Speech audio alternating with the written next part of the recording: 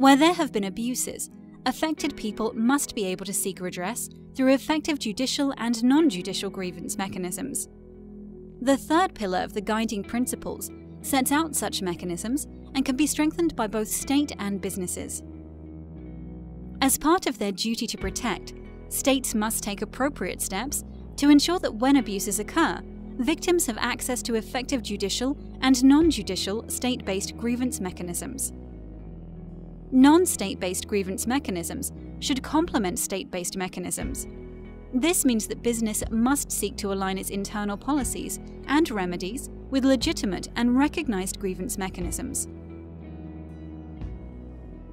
All non-judicial grievance mechanisms should meet key effectiveness criteria by being legitimate, accessible, predictable, equitable, transparent, rights compatible, a source of continuous internal business learning based on internal business dialogue and engagement.